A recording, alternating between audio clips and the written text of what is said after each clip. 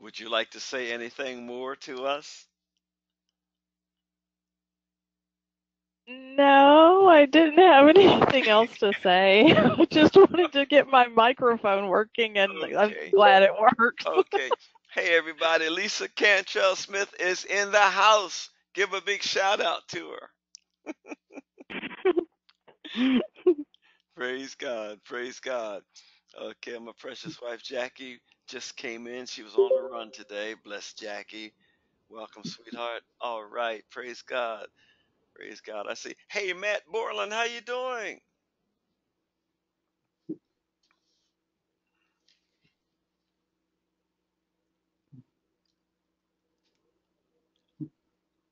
I see Matt's on. I don't hear from him yet. Jackie Fisher, come on in and say hello to us again. Hello, all. How are you tonight? This is Jackie. Praise God. Praise Hello. God. Hello. I hear you. Praise God. Tyrone Kirkpatrick from New York. Come on in, Tyrone. Say hello to us.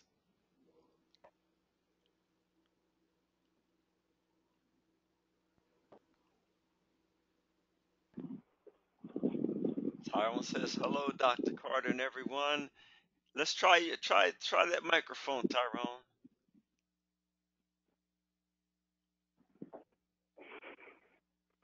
Okay, we're not getting you, but we know you're there. Praise God.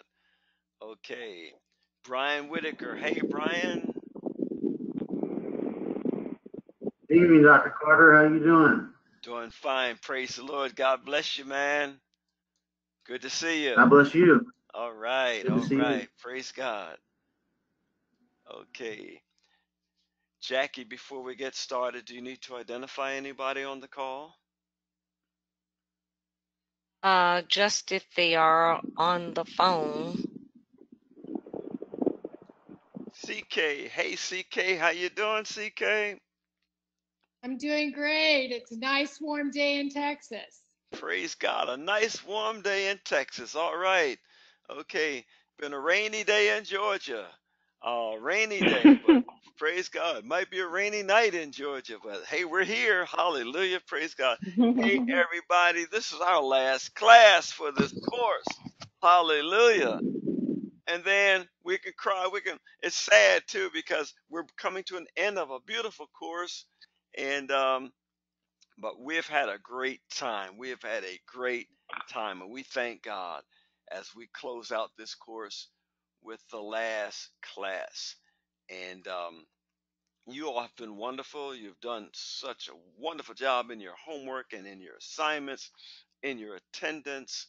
And so we just want to close out. But let's go back to lesson 11. Want to do a little bit of work with um, the book of Revelation. I am not an expert on the book of Revelation, but we just give you what we have, what the Lord revealed to us, and what we wrote about in this book, and um, go through Revelation this way. Praise God. So we just thank God for you. And Father, we just thank you and bless you and honor you and praise you. Um, your homework assignment, before we get into the lesson, your homework assignment, there's only one assignment left for most of you because most of you have sent in lesson 11 already. Your homework assignment is to write a 2 or 3 page report, a summary report of what this class has meant to you, what you've learned, any questions or answers, any questions you might have, any critique, any recommendations, any way that we can improve the course. Most people are saying we can improve the course by making it longer. But what we did, we tried to condense a full year course into 12 weeks. And um, I see some great results in just this 12-week condensation of this great course. And we've learned a lot about the Bible, but you now have this workbook. Go back and review, take each book one at a time, and this workbook can serve as a resource for you for a long time. And so we just thank God. We just thank God. Okay, so Okay, some of you talking about allergies and all that. Hey, it's get put some prayer on it. Lisa, put some prayer on those allergies. By the way, we have a student who is concerned about continuing next semester because he lost his job.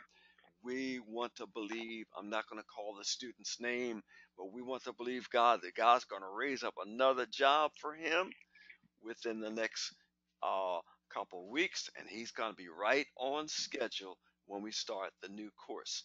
So we just believe God. You know, Satan tries to discourage. Yes, Elisa, that's what I said. God give him a better job, praise God, and more Amen. finances and more time with his family. And so we're believing God for this. Satan will try to discourage you, ladies and gentlemen, but we are overcomers. Jesus said we have already overcome by the word of the testimony and the blood of the Lamb. But we're family and we pray for one another and we're believing God to meet everybody's needs. And so we thank God for this. Once again, we want to thank God that He has taken Israel off the dialysis program and now his new kidneys are working well. So we just thank God. We just praise God and bless God for what He's doing. Turn with me to page 330 in your workbook. Page 330. We're going to summarize the book of Revelation. Actually, when I first wrote this book, I wrote it for two lessons, Revelation Part A and Revelation Part B. And the book of Revelation is actually divided into two sections. Um, Chapters 1 through 12 are part A, or the first section, and from 13 until the end of the book is the second part of Revelation. And once you get the format of how this book is laid out, you can uh, readily understand it better. A lot of people have trouble with Revelation. Personally, I don't get hung up on all the symbolism. There's a whole lot of symbolism. And when I discovered that even the experts don't understand all of the symbolism, that took the weight off me. So I don't have to explain Revelation to anybody. I just teach it the way God gives it, because even the experts are not in agreement as to what all the symbols in this book represent. But uh, the book is written by John, the same author of the Gospel of John and the letters 1st, 2nd, and 3rd John.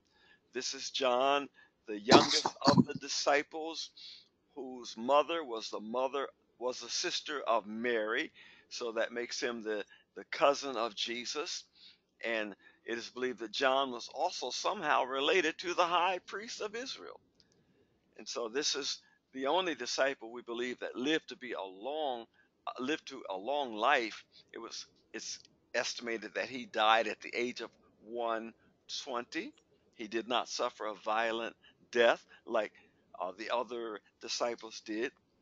And in his old age, he was he was a political prisoner on the Isle of Patmos. Now, Patmos was a small island um, in off Greece, and this island was about 6 miles wide by 10 miles long, 6 by 10, um, and 60 square miles, and it was flat, no trees on the island, just flat, dusty and sandy, and it was where they had mines, sulfur mines. So Lisa Cantrell Smith is talking about allergies in Oklahoma. Lisa, you would not have wanted to be on the Isle of Patmos with all that sulfur in your system, but that's where they put John, along with um, the worst prisoners. The Roman government sentenced their worst prisoners on the Isle of Patmos to work in the sulfur mines. Can you imagine this old man, uh, over 100 years old, working in the salt mines as a political prisoner? And so we get his report. God did not forget him, and the Lord will not forget you. And no matter what you're going through, God will not forget you. You've committed your life to Jesus Christ, He will not forget you. So don't worry, don't fret. Troubles will come. Every one of us is challenged, but we have put our trust in the Lord Jesus Christ. Praise God. Um, we're blessed because the scripture says, "Blessed is the man that maketh the Lord his trust, and respecteth not the proud, nor such as turn aside to lies." So John wrote this book around AD 95. The central message is the grand finale of the Bible story, or the Lord God omnipotent reigns, or the revelation of Jesus Christ. This is the last book of the Bible. The word revelation comes from the Greek word apocalypse. And the word apocalypse means unveiling, like lifting the curtain off and letting one see what is there. And the way John wrote this book, uh, um, God shows him the things that were, the things that are, and the things that shall be. And so when you study Revelation, chapters 1, 2, and 3 show you the things that are and the things that were. In chapter 4 of Revelation, from 4 unto 12, from chapters 4 unto 12, actually from 4 until the end of the book, because chapter 13 uh, is 13 through 22 is a repeat in a different way of what happens between 4 and 12. What John sees in chapters 4 to 12 is a repeat in chapters 13 through 22 from a different perspective as God reveals to him what will take place. Now, from chapter 1 to 3, John sees what took place and what was happening. And he gives a view, a world view of what was happening. All Israel was scattered. They had been scattered since 70 AD, and there was great persecution upon the Jews and greater persecution upon Christians. Anyone who followed after Jesus was targeted, including John. That is why in his 3 letters, he sent one to Gaius, he sent one to the elect lady, which is probably a synonym for the church and the body of Christ. So John was a witness of the persecution. He lived through the persecution. He lived through the punishment and the vengeance that was uh, put out upon followers of Jesus Christ. But John was steadfast, unmovable, and the Holy Ghost kept him. And the Holy Ghost will keep you and me. And so when we get to Revelation chapter 4, the Holy Spirit tells John, the angel of the Lord speaking to John says, "Come up hither, come up hither." In other words, John, in this um, experience on the Isle of Patmos, he was actually raptured, ladies and gentlemen, raptured, caught up into the third heaven. John was raptured in this 4th chapter, and he sees all the things that you read about from the 4th chapter on to the end of the book. So John was raptured, which was a just a little foretaste of the church being raptured when the Lord comes back. So it's an exciting book, and once you understand the layout of it and the format of it, it makes it much easier for you to understand. So chapters 1 to 3 are considered are basically historical history. These things have taken place. Chapters 1 through 3. Now in chapter 3, where 2 and 3, where you have the 7 letters to the churches, even though these are historical churches, the the contents of the letters, what the Lord said to these 7 churches, the contents are still relevant to the church today. So do not let anyone confuse you. Though these were real and historical churches, the messages to them are still relevant to the church today. Okay, so that's a little background of the history. Okay, on 4 occasions in this letter, 4 occasions, the author identifies himself as John. John was so widely known that he did not need to establish his credentials. Early church tradition credits John with the writing of this book. Evidence within the book of Revelation indicates that the book was written during a time of extreme persecution of the church. This persecution was probably the one initiated by Emperor Nero in 64 AD. In 64 AD, Nero had his servants set the city of Rome on fire, and he blamed the fire on Christians. Ladies and gentlemen, Nero was wacko. He was out there beyond the black hole. He was crazy. Nero set the city of Rome on fire and blamed it on Christians. Why? So that people could kill all the Christians. Thus Nero gave himself the excuse for persecuting and killing the followers of Jesus Christ. Although Nero committed suicide in 68 AD, the persecutions against believers continued and many believers were martyred. Many believers were put to death because of their love for and allegiance to Jesus Christ. Okay, under the inspiration of the Holy Spirit and the Old Testament, John undoubtedly had been reflecting on the horrifying events occurring both in Rome and Jerusalem when the Lord gave him the prophecies of this book. Okay, so this book is a disclosure, actually, the apocalypse, or the Greek word for revelation, is a disclosure of that which was previously hidden or unknown. John wrote about the intensification of spiritual warfare that would take place against the church. He also wrote about anti-Christian states or governments, as well as numerous anti-Christian religions that would come on the scene and challenge the church of the Lord Jesus Christ. One of the purposes of John's message was to encourage pastors of persecuted churches with strength and courage. The revelation proclaims the comforting and assuring Christian hope, along with the assurance that in Christ they were sharing in God's plan for the total overcoming of evil forces in all of evil's manifestations. In addition, the revelation is an evangelistic appeal to all who are presently living in the kingdom of darkness to enter the kingdom of light. It's an evangelistic appeal.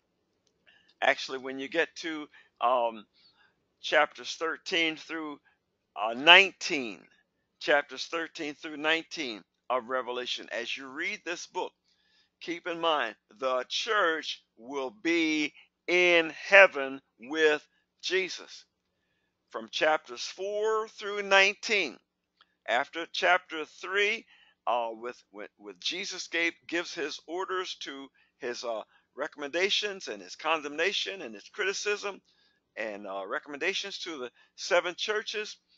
You don't hear about the church again until chapter 19. So between the end of chapter 3 and chapter 19, no word about the church. Why? Because the church is raptured, removed from the face of the earth, removed, and will return with Jesus during the millennium. So when you keep that in mind in reading this book, you can understand that the things that are going to happen on the earth are going to happen to those who refuse Jesus Christ.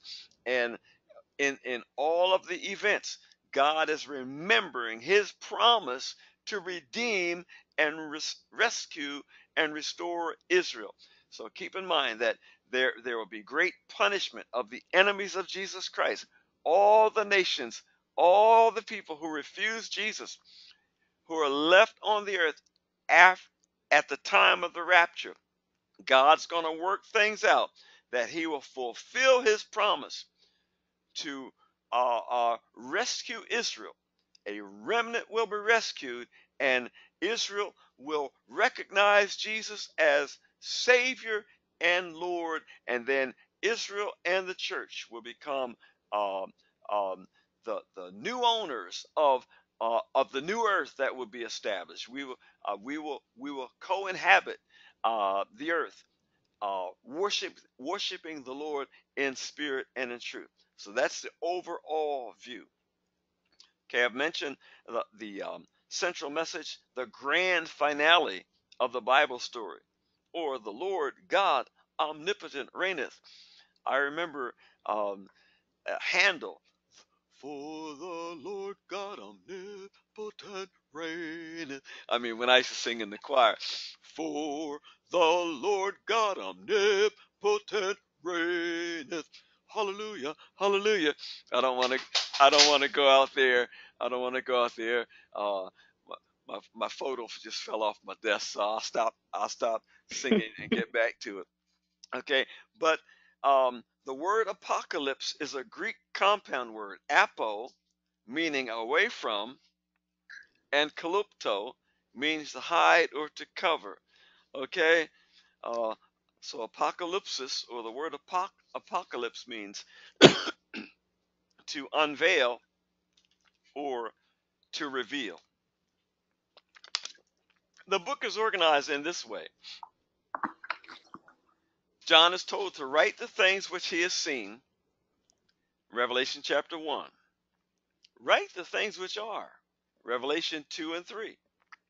Write the things which shall be thereafter, Revelation 4 through 22.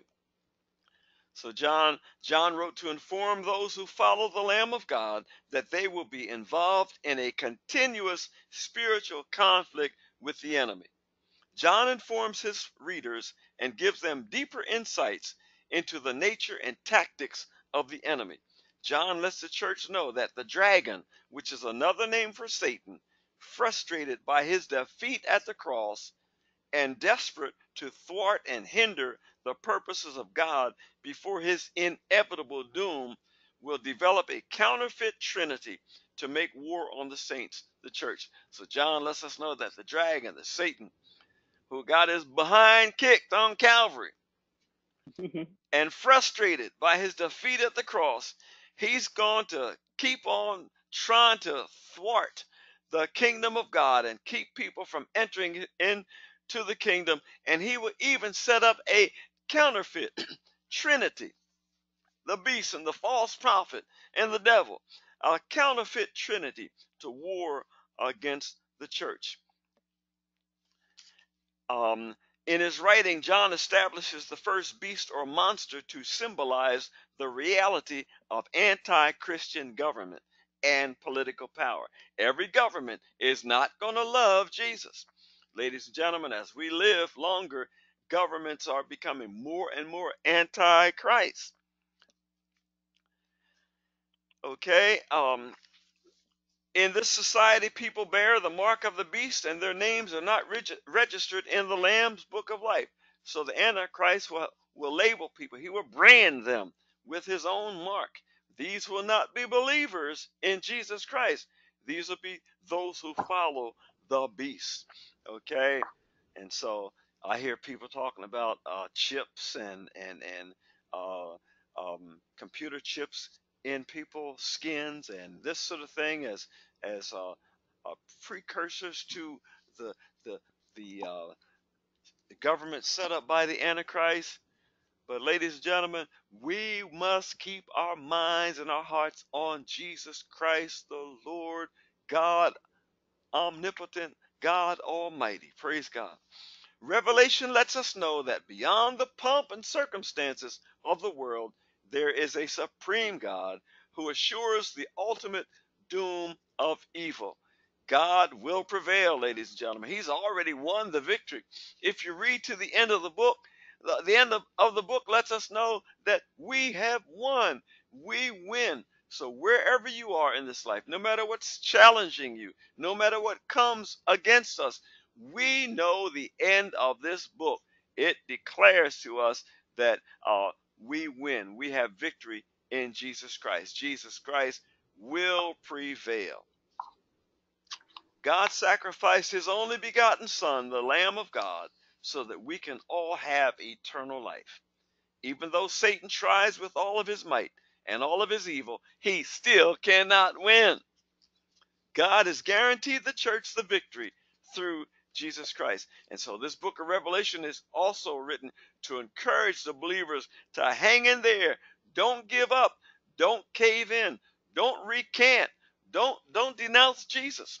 And John lived in an age where political prisoners were oftentimes given a choice: either recant Jesus or denounce Jesus or die.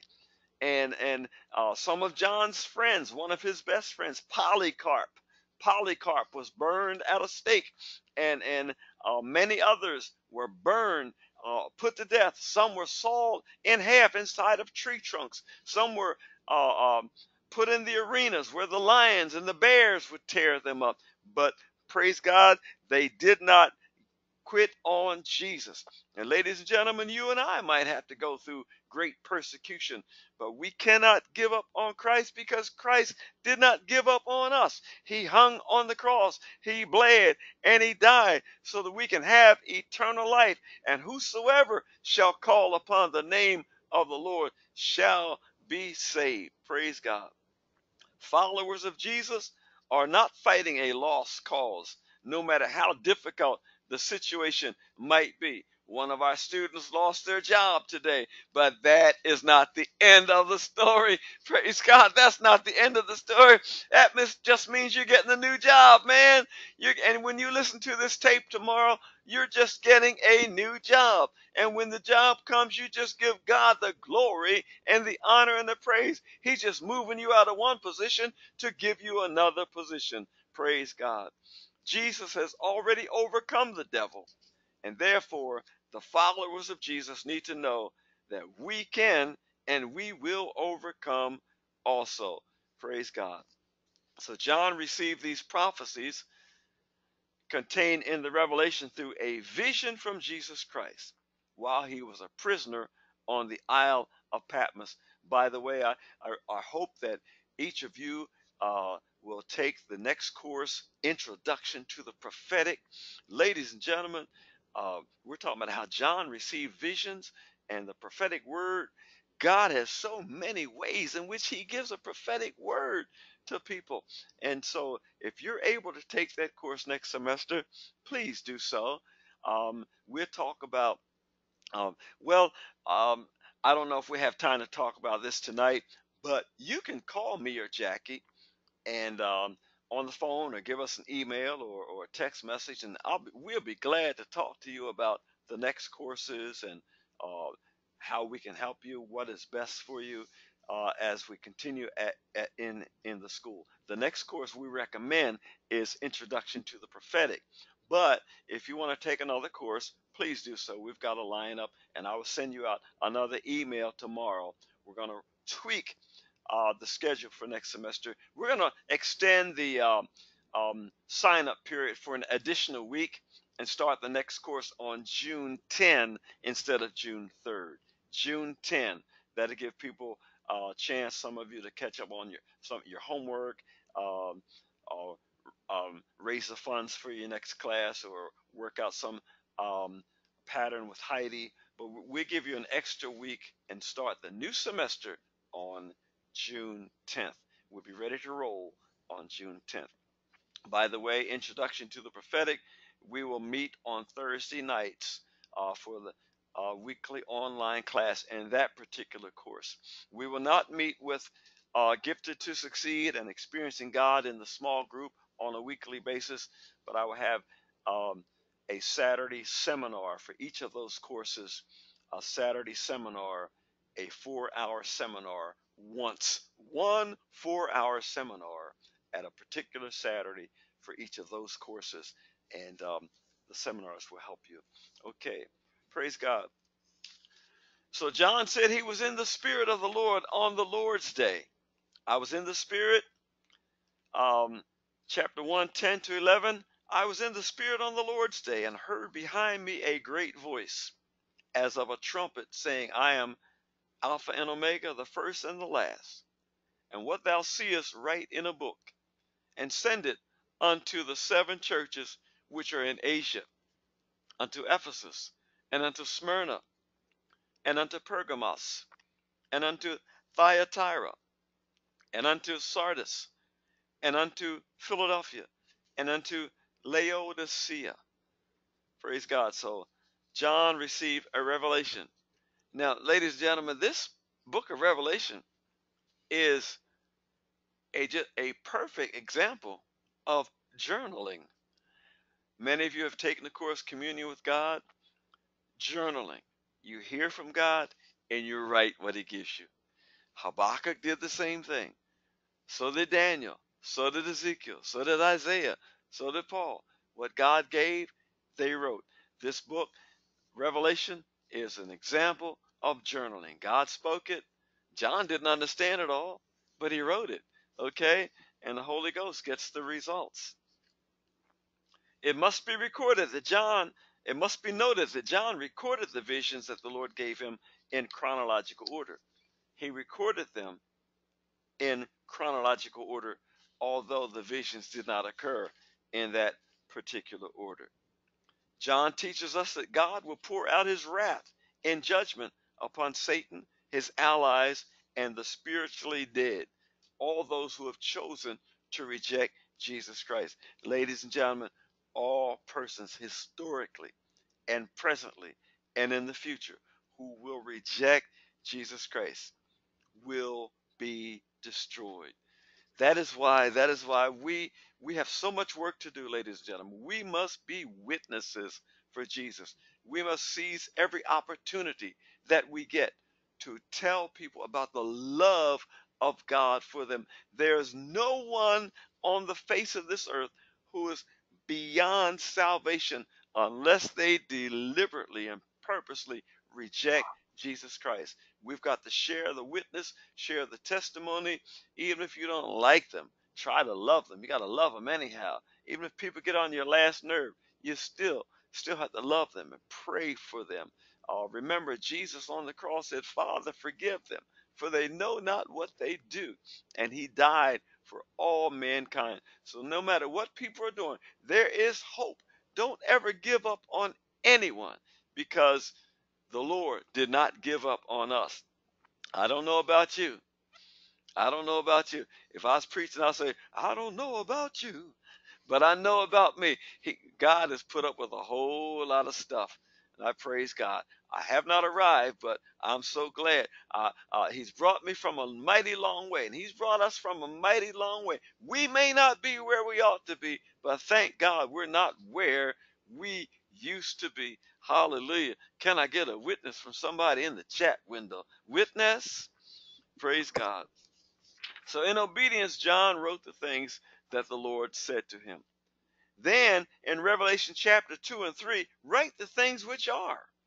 And so this is where John sees the seven candlesticks, which represent the seven churches, and the seven lampstands, and that's symbolic, representing the seven churches.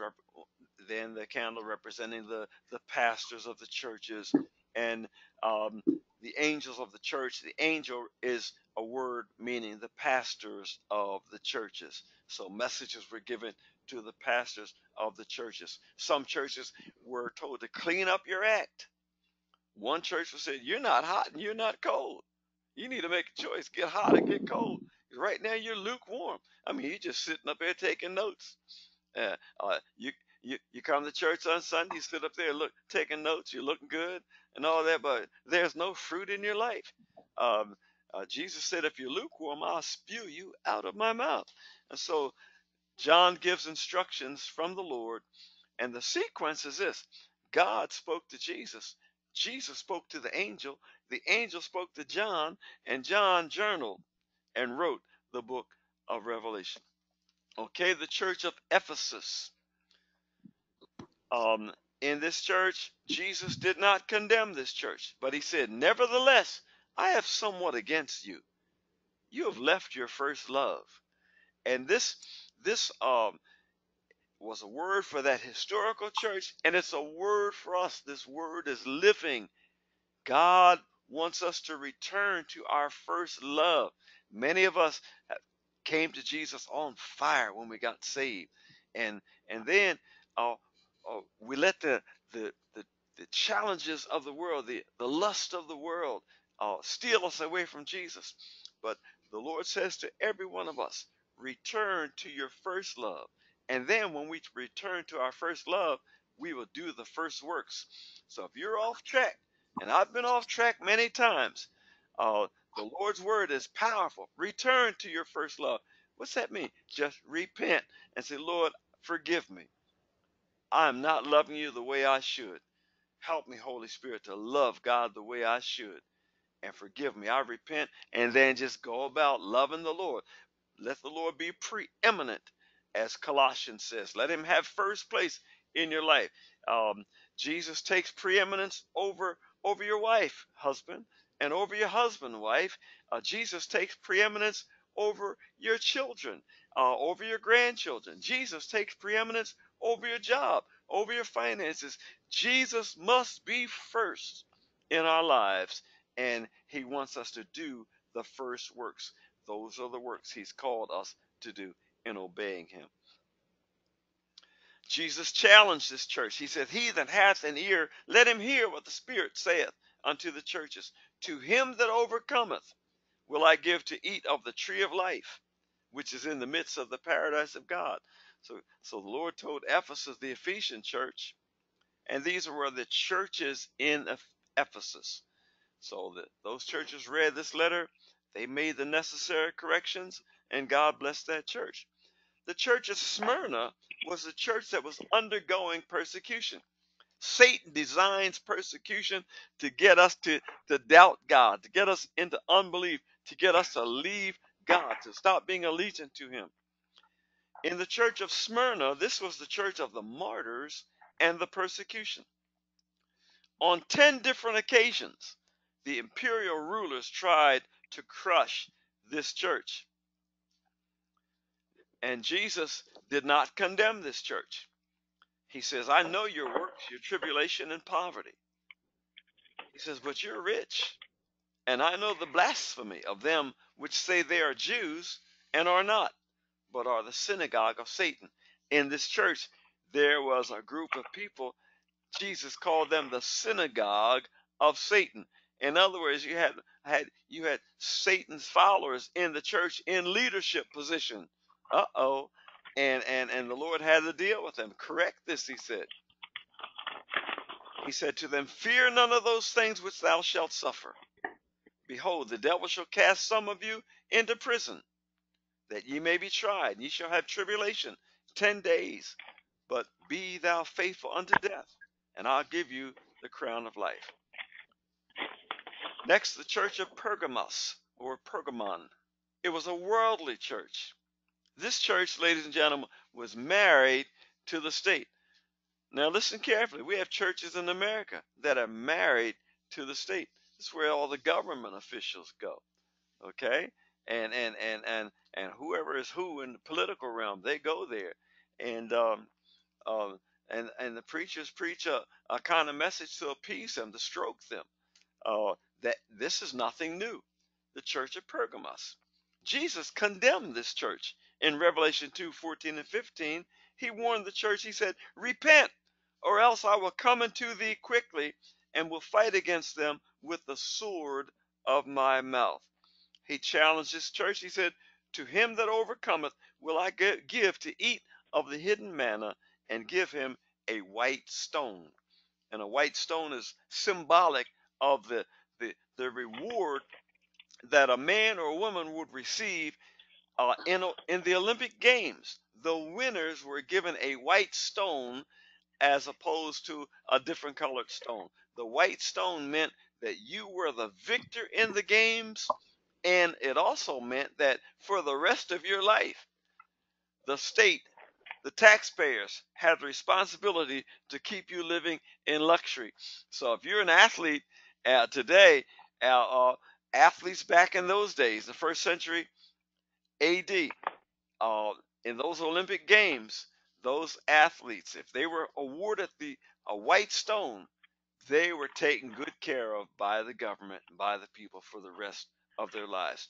Incidentally, in the uh, court system, the judges handed out white stones and black stones. If a judge overheard a person's case and uh, gave the person a white stone, that meant that person was exonerated, set free. But if the judge gave that person a black stone, that means your behind was going, I'm sorry, your rear end was going to jail or else would be put to death. Okay? The white stone represented um, rewards, and the black stone represented punishment and even death. The church at Thyatira. By the way, when you read the Bible, ladies and gentlemen, do not be afraid of each syllable. Pronounce each syllable. Pronounce each syllable. Now, there are some words that the syllables are tricky because in the Greek language they had the use of words that had diphthongs, diphthongs, diphthongs.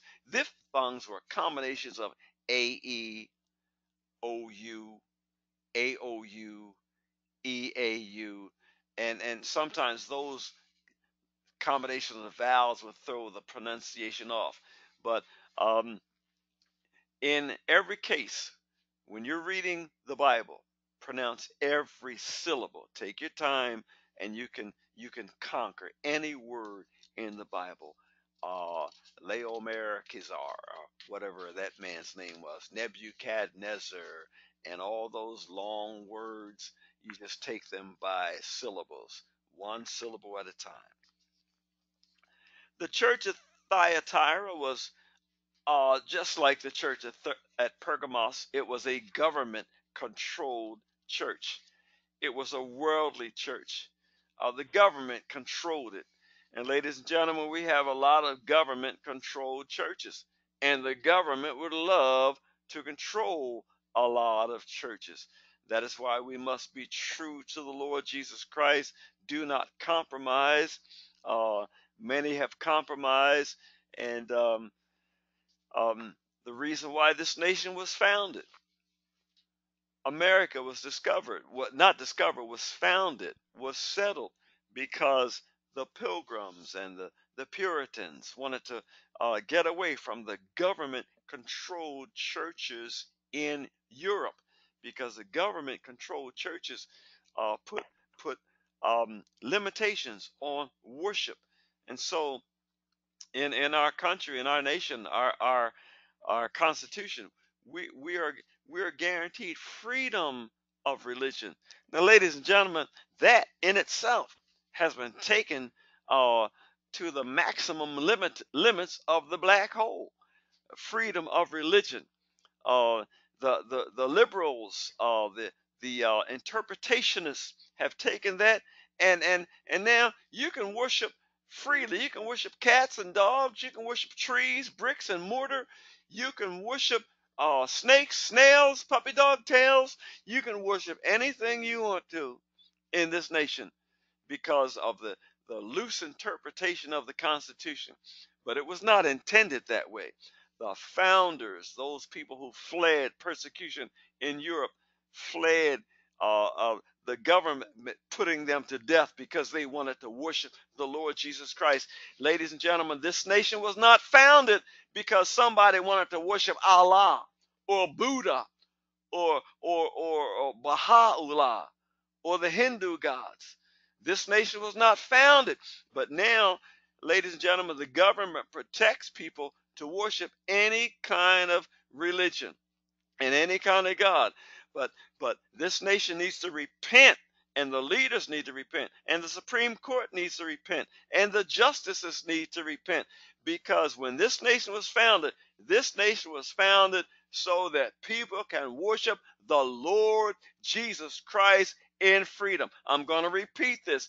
This nation, the United States of America, before it became the United States, before there were 13 colonies, the original colonists founded this nation so that they can have the freedom to worship the Lord Jesus Christ without government interference. This nation was not founded so that you can build mosques and temples to Allah or build Hindu temples or Buddhist temples. Yes, I'm preaching it because it's the truth anyhow. Amen. Hallelujah. Hallelujah. Okay.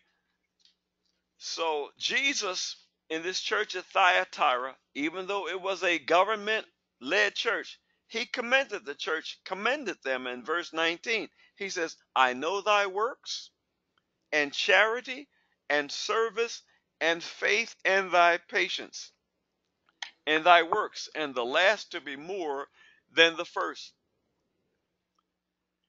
But he condemned them in verses 20 to 23 of chapter 2. They were allowing a false prophetess named Jezebel to guide them. Now, ladies and gentlemen, this was not the Jezebel who was married to King Ahab back in First Kings.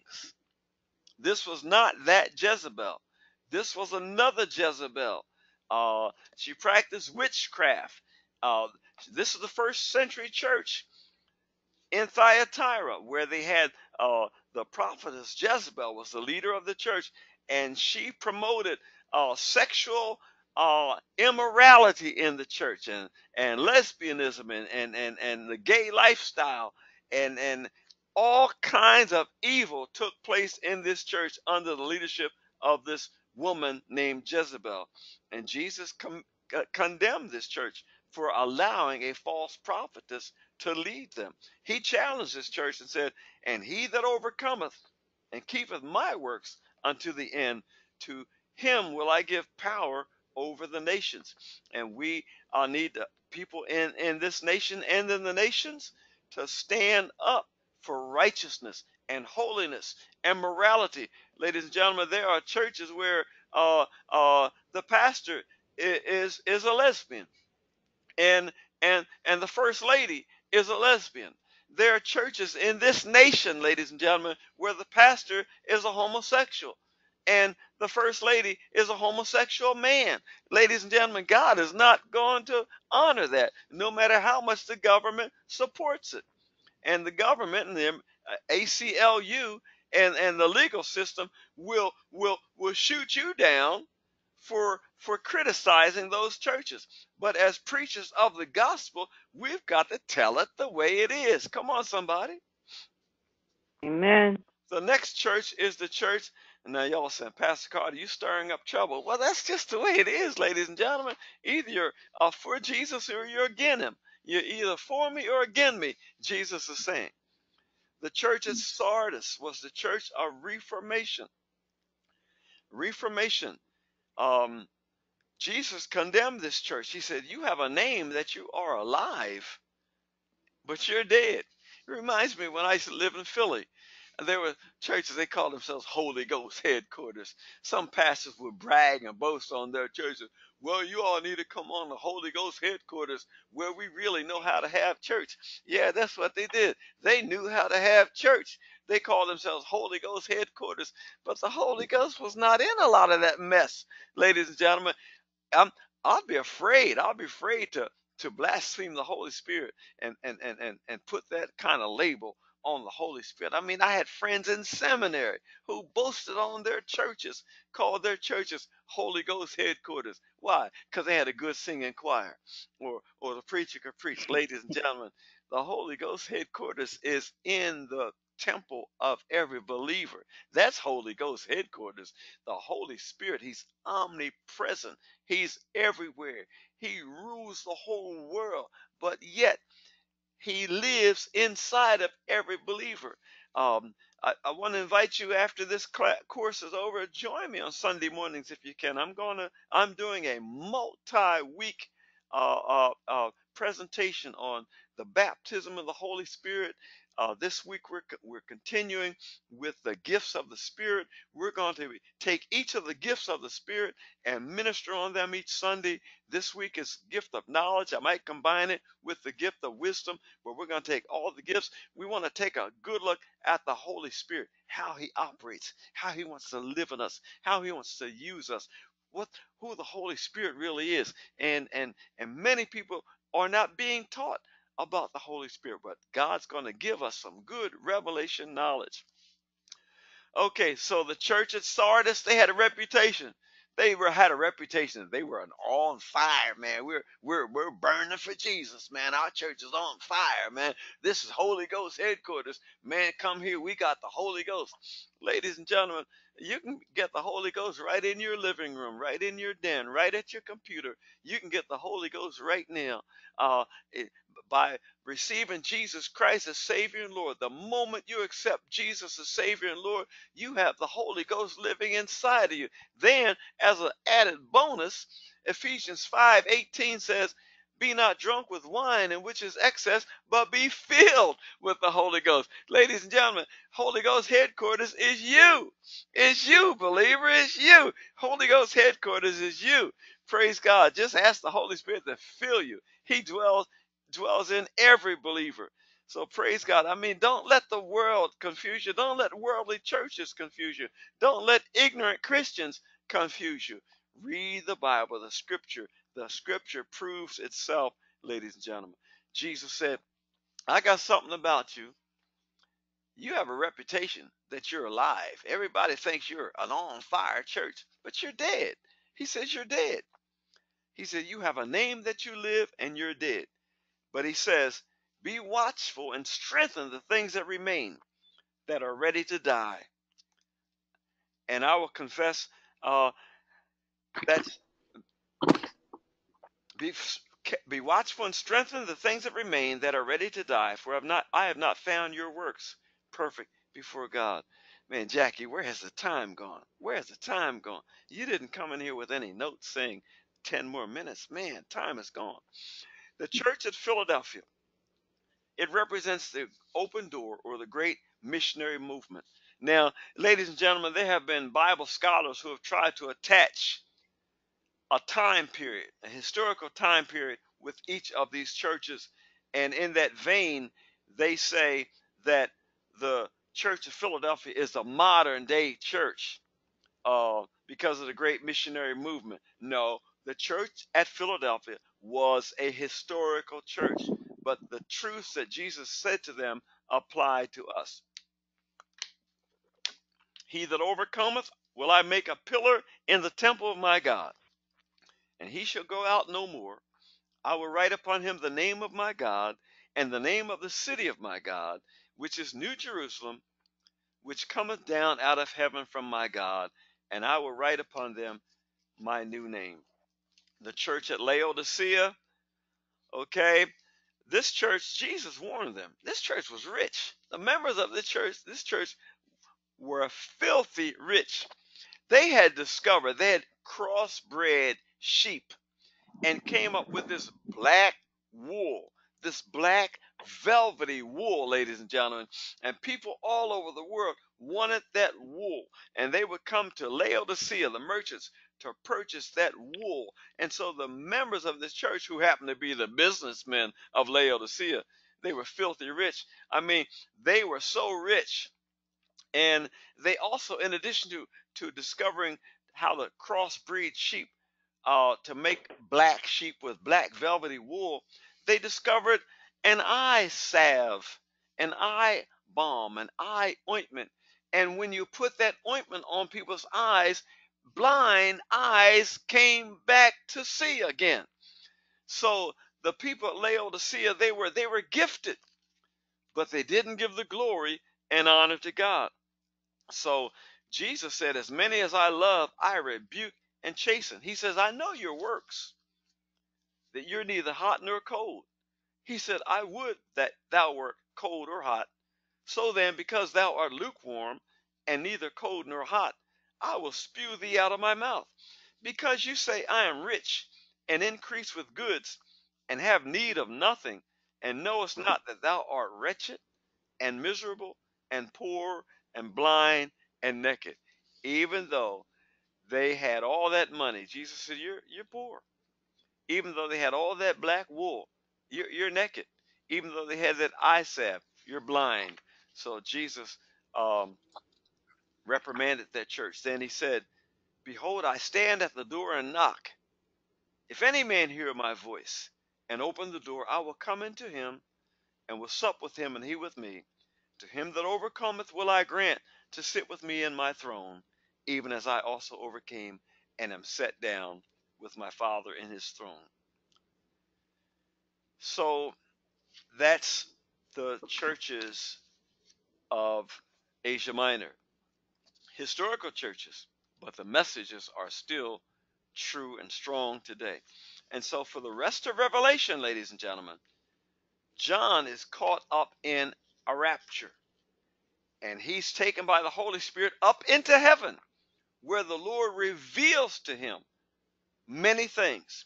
We will not have time to finish these tonight, ladies and gentlemen, and our time's running out. But he sees seals open, he sees war, he sees pestilence, he sees death, he sees actually the battle of Armageddon. John sees an angel standing in the sun. I mean, he's looking at the sun, he sees an angel standing in the sun, and the angels are beckoning all the birds of the world to fly over the plains of Megiddo to eat the bodies of the enemies of Israel, who will be defeated by the Lord Jesus Christ. Ladies and gentlemen, it's an awesome thing that will happen, but the church, we will not be witnesses of this. We will be raptured into heaven. The rapture will take place, and those who deny Jesus will remain on the earth, and God, and in their denial of Jesus, they will assemble themselves, the nations will assemble themselves to attack Israel. One more thrust against Israel to wipe Israel off the face of the earth. Satan's plan. And I wrote about this in my book called The Giants Are Back. Satan's plan is to destroy Israel, to destroy the church. But God made a plan, a promise to Israel. And when Israel denied Jesus as the Son of God and the Messiah, God extended his grace and mercy to the Gentiles. That is how the church came into existence. But God is not a man that he should lie. He will rescue Israel from the combined armies of the world that will meet and try to defeat Israel. In fact, in one day, ladies and gentlemen, one day, 80% of the millions of soldiers that will come against Israel will be wiped out in one day, ladies and gentlemen, as God reveals his mighty hand, as Jesus rides on a white horse and leads the army of angels to attack the enemies of Israel. And the church, ladies and gentlemen, listen to this. We will be in the air with him as he cracks to the sky. Uh, uh, on this return, he will return to the earth to rescue Israel, and the church will be right there with him, giving praise and glory and honor to God, and welcome our Jewish brothers and sisters who will be rescued, whose eyes will be open, and where they will declare Jesus to be Lord of Lords and King of Kings, and together with us, with the church, the rescued Jews, the Messianic Jews, we will be together with God. And then John said, and I saw a new heaven and a new earth. The old heaven and the old earth were destroyed. And then the believers will be placed on the new earth to rule, co-rule with Jesus. Satan will be locked in a bottomless pit for 1,000 years. After a season, he'll be released just for a little while to do his due, but then he will be crushed, ladies and gentlemen, and then cast into the lake of fire, where Satan will burn forever and ever and ever. The beast and the false prophet will already be in that lake of fire, and all the devil's demonic spirits will be cast into the lake of fire, and all who deny Jesus Christ in life will be cast into the lake of fire. It's a grand finale, ladies and gentlemen, a grand finale. And so um, that's the best that we can do with Revelation. Okay, there's a lot of symbolism, and but don't get hung up on the symbolism. Just trust God. And here's something you learn from your first course, Communion with God. If you don't know and you want to know, ask God, and God will reveal to you the things He wants to reveal to you. But you have, as a child of God, washed in the blood of the Lamb, you can go to God with your questions and trust Him to answer you. We learned that from Habakkuk. We learned that from John. We learned that from Paul. We learned that from David and so many others. Praise God. Well, bless the Lord. Bless the Lord. Uh, that's about it for this particular course. Your last assignment is to write a 2 to 3 page report. You can write a 2 page report if you want to. You can write a 1.5 page report with 20-point font if you want to. Just write a nice report and include how this class helped you, how we can improve it, uh, how it blessed you, and any critique you have, we welcome your critique. But mostly we want to know, how has this course blessed me? And then we sure would like for you to send a testimony to Heidi Begley and Paul Begley. Uh, give them your take on the course, and um, encourage others to take this course. Pray for this school. This Paul Begley School of Prophecy is a life changing school, and I thank God for it. Well, bless God. Before we ask for questions and take a couple minutes for Q&A, Jackie, is there anything we forgot tonight, sweetheart? I don't think so. I hear Um, you in the next room, but I can't hear you through the mic. I don't think so. I'm just kind of like everybody else. I'm kind of hating that this is our final class, but I know that we'll all take a break, but we'll continue to be in touch. Praise God. Praise God. Thank you, Jackie. And for our individual class members, if you want to call us at any time, please do so. Um, I'll send you out an email tomorrow. And homework is due. Zizla, the homework is due for the last homework assignment anytime. I'd like to have it within the next week. I'd like to have all homework by next week, and so we can finalize your grade and get you ready for your next course. But if you need to talk with us, give us a call. Um, our number is 770-559-9710.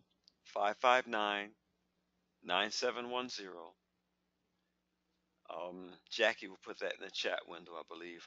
Would you please, dear? 770-559-9710. My cell is 404-205-1101. And you can email either of us. We'll be so glad to share with you. Okay? Praise God. Thank you. And now, any questions, any comments from anybody?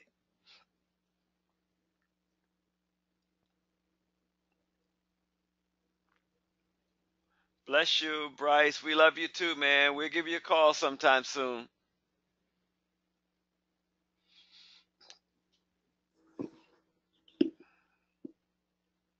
Bless you, sister. Tell Israel we're praying for him and we're excited about what God's doing in his life.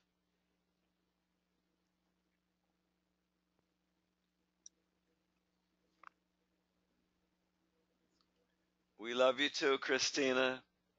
Can't wait to see you in the next class. By the way, if you don't know how you're going to pay for it, I would say go ahead and enroll anyhow. Enroll in the next course. We're believing God for miracle money for anybody who needs it. And as soon as you can sign up, we can get a fix on how many textbooks we need to send out for the next class. So if you can do that within the next week, please sign up within the next week.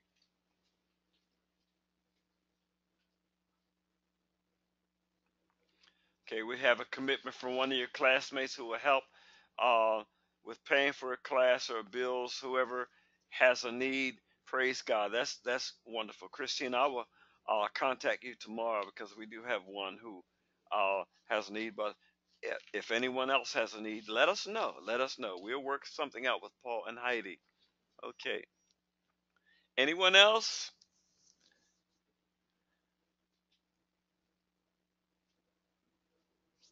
Okay. Even if you've enrolled and haven't paid for your books yet, that's fine. That's fine. We're, that's fine. We'll work that out. Any other questions? Any other comments? Well, all good things must come to an end. So we'll take a little break and we'll see you all in the next course. But for those who may not go on to another course, Jackie and I we're here to help you anytime you need us. You feel free, get in touch with us. May God bless you and keep you and draw nearer to God, everybody. God is your source. He will never leave you nor forsake you. And we love you. Good night, everybody.